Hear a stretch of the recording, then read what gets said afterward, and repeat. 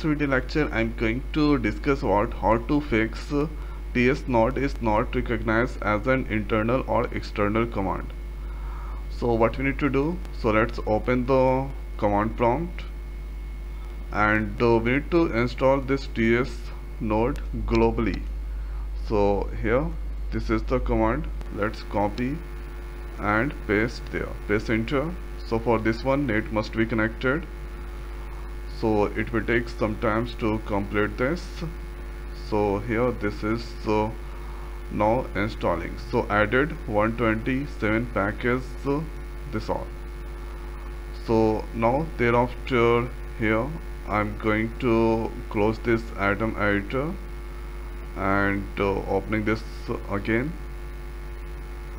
Then here let's close this one, add the folder on the desktop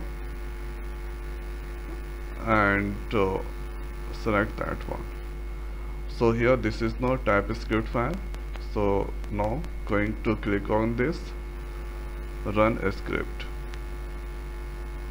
So this time there is no any problems, and here you can see hello world, it's displaying.